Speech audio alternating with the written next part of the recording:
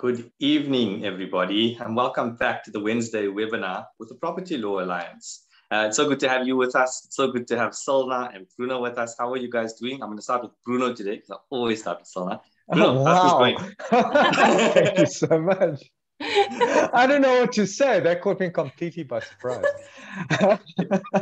No, I'm really good. Thanks for asking, Chris. It's still cold here, but things are getting back to normal. Everyone's kind of excited to get past these restrictions. We do need to stop being be careful with being complacent. So it's just like a little warning to everyone there, just like be careful, because then you could land up being the one that catches it.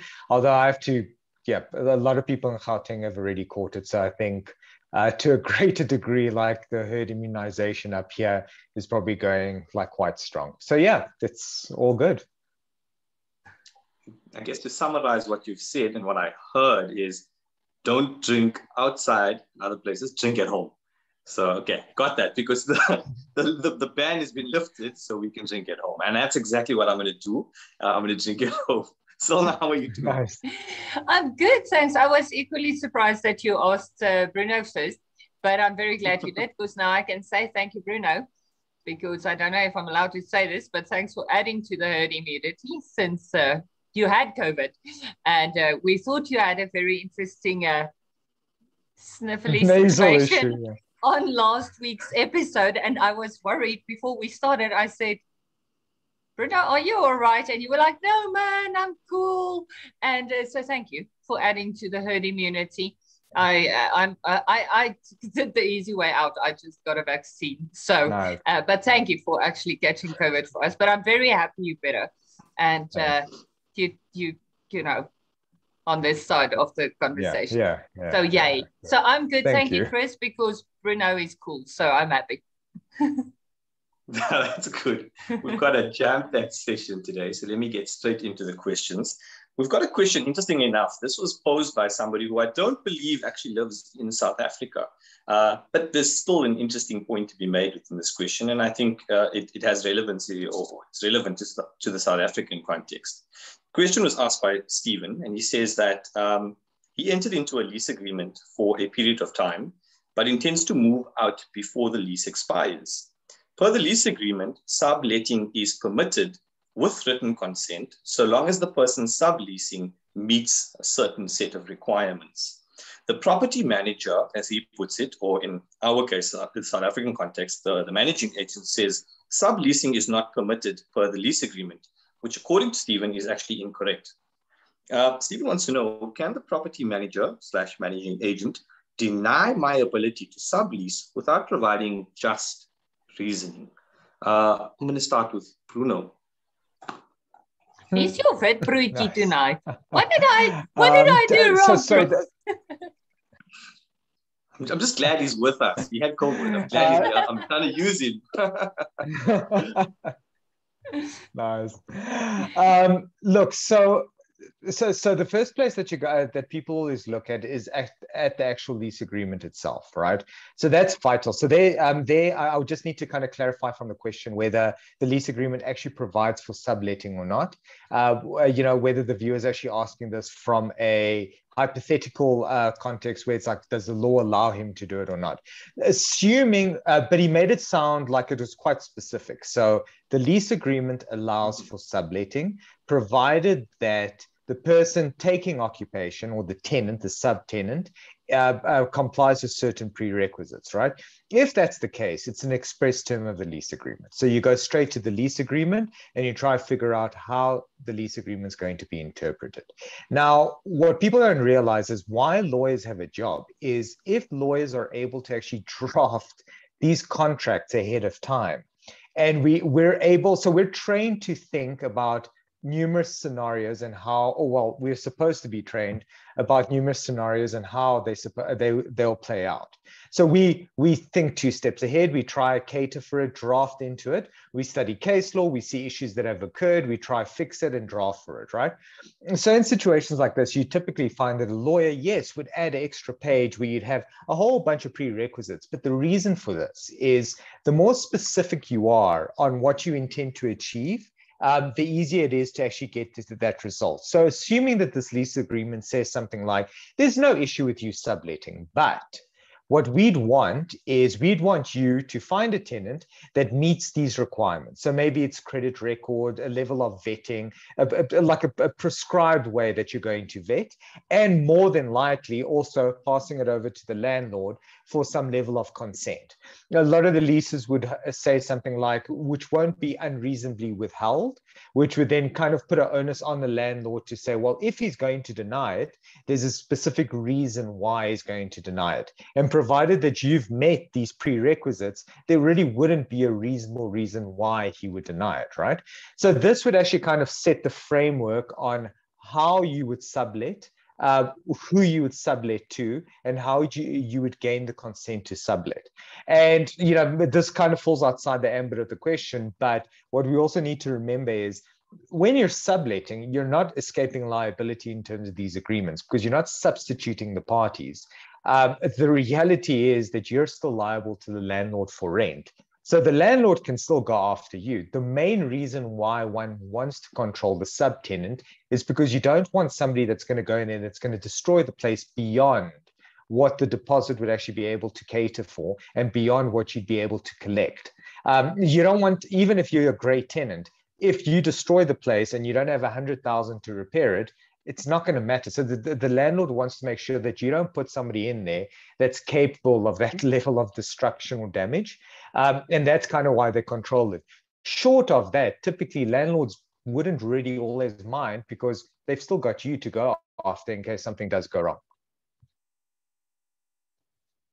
No, thanks, Bruno. I think we can move over to the next question, which was asked by Debbie.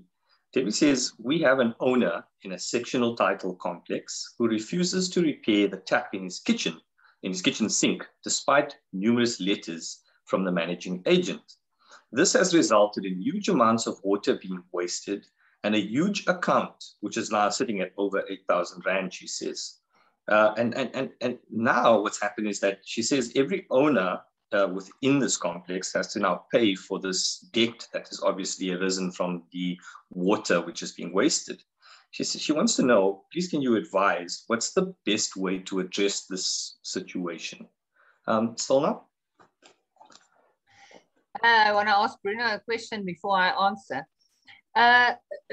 Bruno, the position around Sectional Title Schemes Management Act, the position around water to a unit, I mean, common property water, I'm very happy to say, well, if there's a leak now on common property, at least that falls within the body corporate's ability to manage. I mean, you fix the tap. But the fact that this owner is refusing to repair the tap in the unit, I can't see any reason why the body corporate can't then demand something like, you need to fix this, otherwise we're going to send somebody to fix it. But just help me out. The question that I wanted to ask is, there's no requirement in terms of the Sectional Title Schemes Management Act with regards to separate water meter readings. Am I right? I'm not missing something. No. You're absolutely right. Brilliant. No, I just wanted to check that because in my head, there can't be any legal requirement for a body corporate to have separate meter reading situations.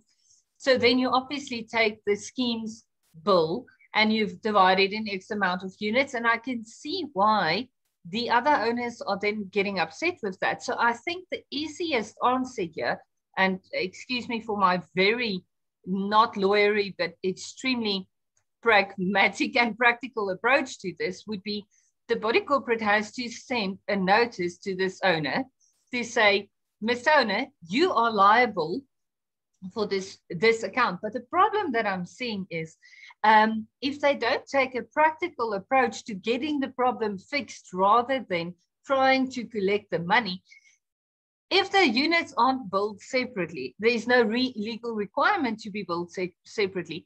How do we know exactly how much of the 8,000 Rand we're talking about comes from that tap? How do we quantify the level of leak on that tap, because in my mind, a leaking tap is one of those things that like drip, drip, drip, and maybe like strokey. But how do you quantify the loss on that? So I would rather do something, and I'm quite sure that the conduct rules would allow for something like this, to on proper notice, tell the owner, on this day, we're sending a plumber, he's gonna fix the problem, and you're gonna get that invoice on your levy statement.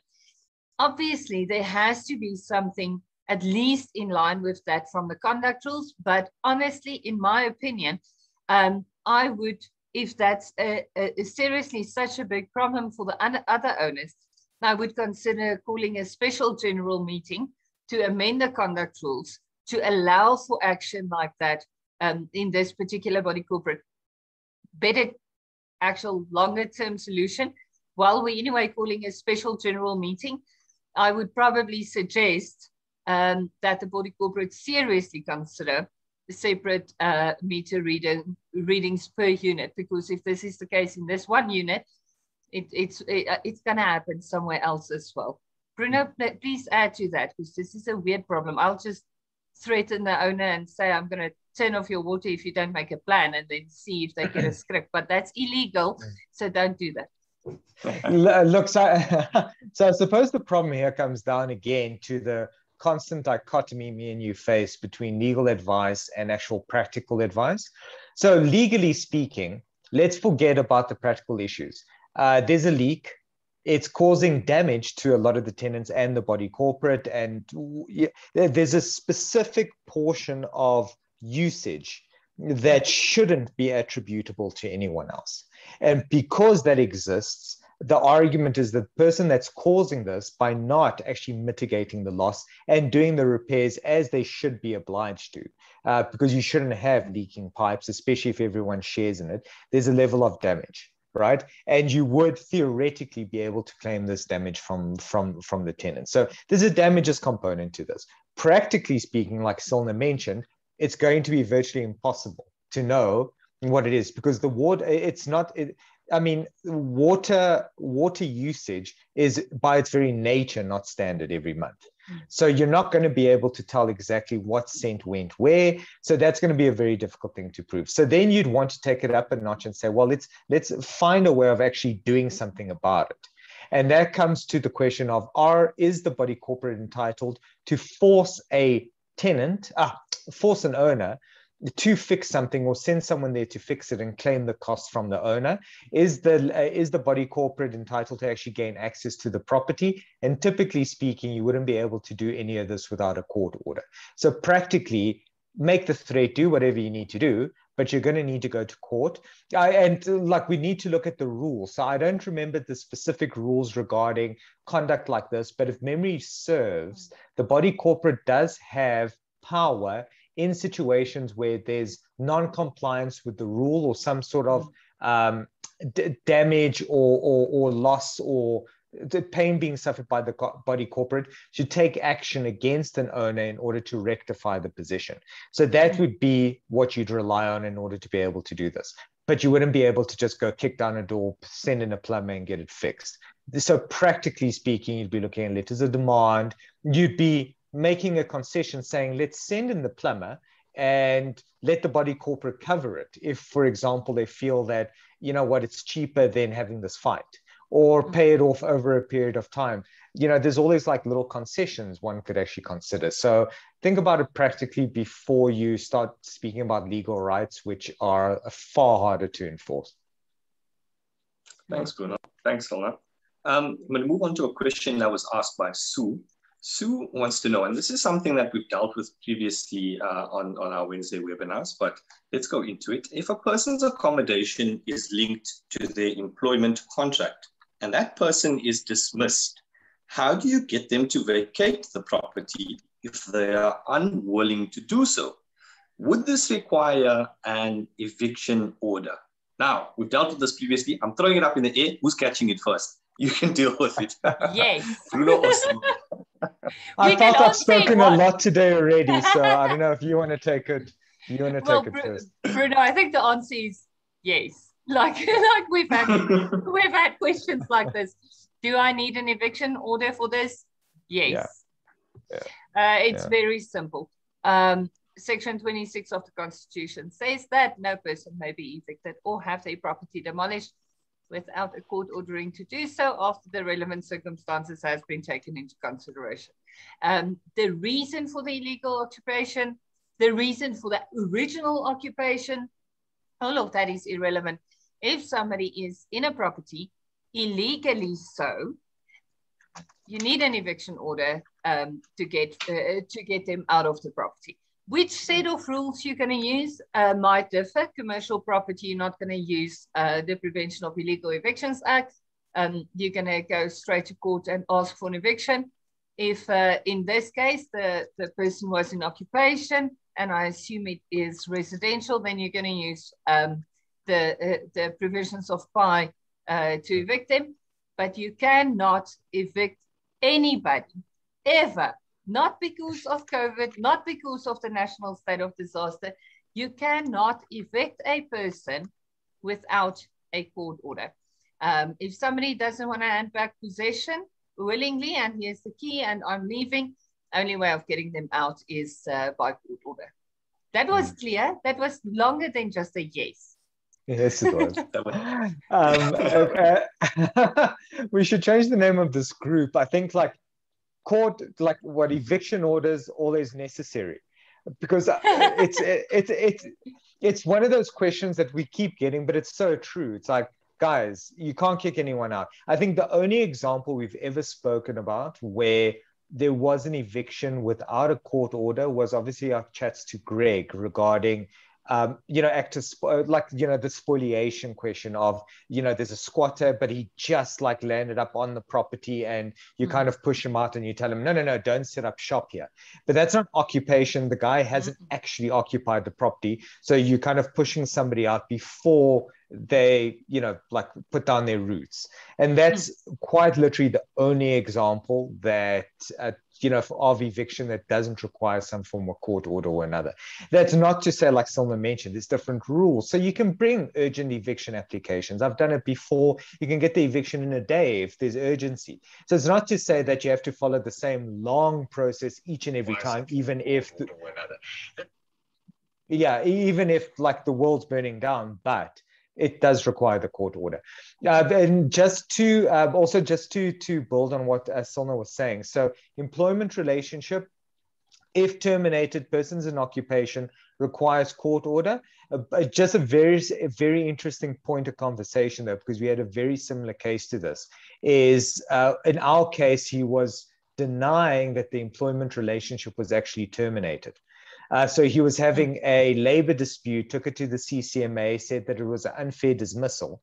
And during that time, we were also in court with the eviction. And that started complicating things a little bit, because the court for the eviction considered the underlying reason for occupation as being the employment, which, if disputed, and if it turns out that he was unfairly dismissed, would mean that his eviction would have been unfair or unjust. So there, guys, be very careful. You kind of need to shift to the labor law side and start asking, but how strong was the dismissal? Did you do it properly? Is he actually dismissed? Is there a concession that he is? Because then it becomes easier. If not, you might first need to jump through that hoop. I think it's such a valid point, Bruno, because I've seen quite a few of these issues, like your occupation is tied into your employment. And the scary part, and I think this is what we want to get out to our viewers, practical advice on this. If you do have that, either if you are the employee and you have a place to stay, which is arranged by the employer, or if you are the employer and you are paying for people for accommodation, keep these things separate. Have a lease agreement and have an employment agreement. I personally I'm not a big fan of labor law. It's a very boring field of law for me. I enjoy property law. I'm not going to repeat that. He did. No, see, no. But yeah, I don't enjoy labor law.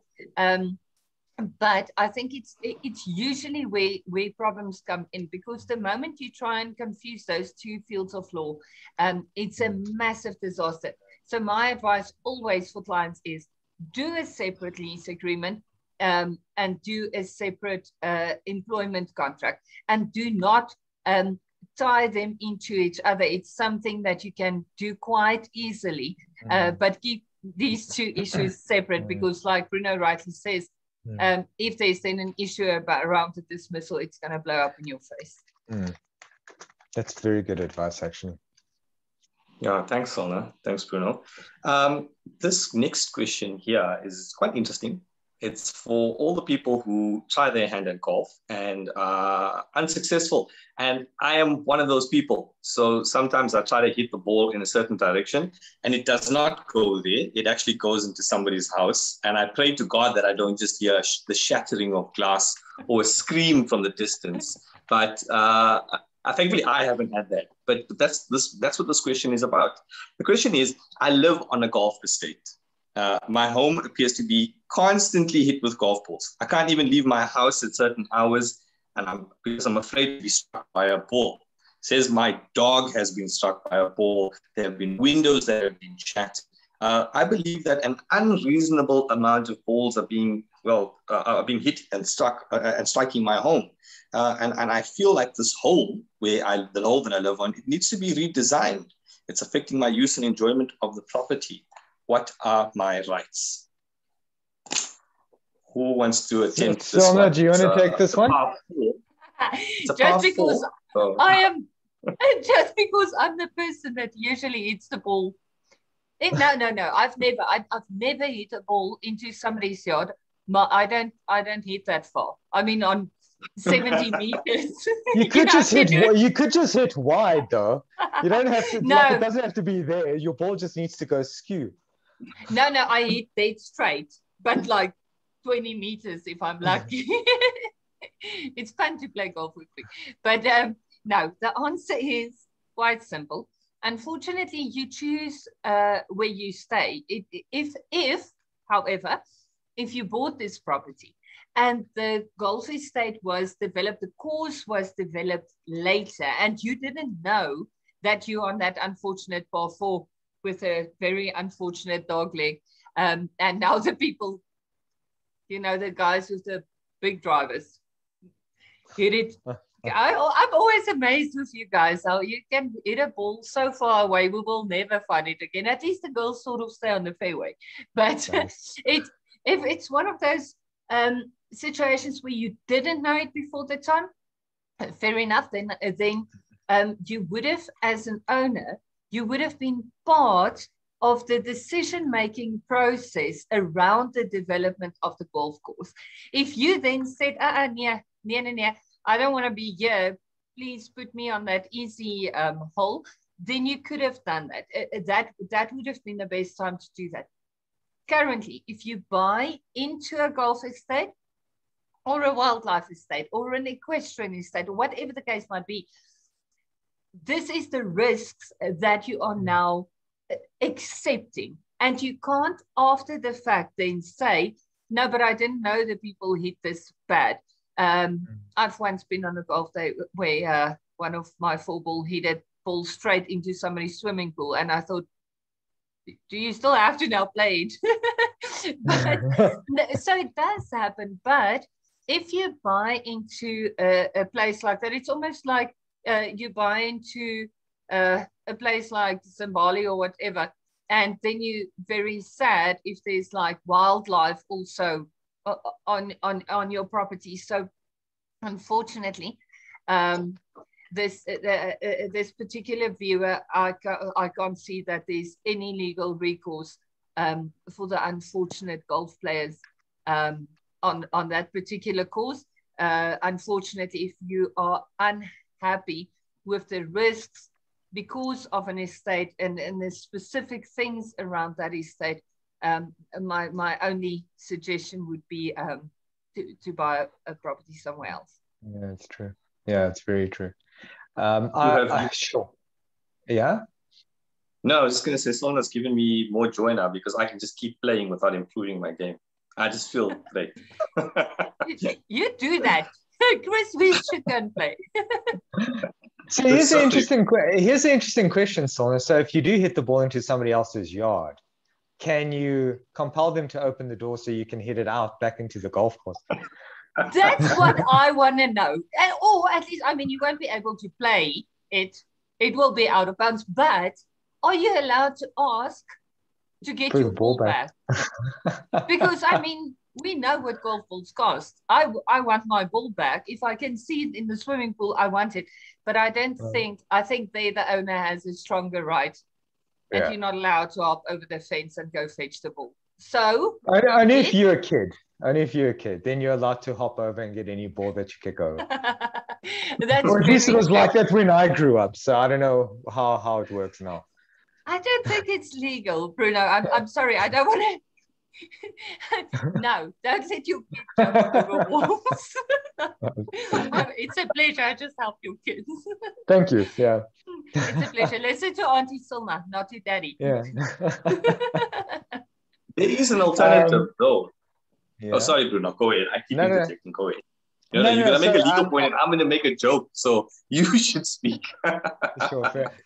No, but just a quick one. So on the sure, and this sounds very familiar, but now I can't for the life of me remember exactly how that case went. But I do recall there being a conversation around like middle ground. So yes, a person bought into the estate. You cannot now all of a sudden try and interdict the playing of golf. That would be ridiculous. You wouldn't be able to stop this from happening. But I do recall conversations around, well, maybe circumstances have changed. Maybe there wasn't an awareness that certain things were possible. So, certain things fell outside the norm. And now there's a realization that, this could be somewhat dangerous. And I do remember them saying like things like netting, for instance, and petitioning the estate or it's typically estate's homeowner association to put like, protection. So you can't stop the playing, but you can put up poles with nets and, that sort of thing.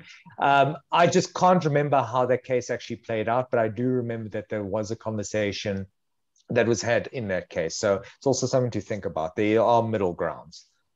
Yes, I think that would be in all these cases the most reasonable solution. I mean, you can't demand that people no longer play that hole, but I mean, you can do that. If they say, for instance, want to put up a driving range that wasn't there, and you the unlucky house next to the driving range, they definitely, I mean, you can even demand that they put up netting, but that's after the fact. If you buy into a place, I think middle ground on a good day. Yeah, exactly. Yeah. Oh, thanks, Bruno. Thanks, Cilna. I think that brings us to the end of today's webinar. We ended off on a nice light note there with golf. I was going to say the one benefit to having these golf balls land in your yard, Cilna, you're correct. They are very expensive. Is that you could stand there in your garden and sell them to the guys coming past who have lost balls. So I mean, listen, a broken window on the one hand, but money to fix it on the other. So you got a middle ground. or even better, Chris, even better would be to pick them up and throw them back into the fairway and like just watch the people being confused, like, whoa, this is my ball. And then I'd be that person. Okay, we just lost 5 viewers. I'm sorry. But thank you, Bruno. Thank you, Cilna. It's such a pleasure to engage with you guys on a weekly basis and today as well. I want to thank the viewers for joining us. We will be going live next week at 6 o'clock. Please join us and post your questions. As always, we do say this. Please post your questions. If you have any legal questions around property, please post them in the group or message us or contact Bruno or Cilna directly, and we will definitely get back to you. But thank you so much. Have a great evening further. Thanks, Cilna. Thanks, Bruno. Cheers, everybody. Bye. Thanks, Chris. Cheers.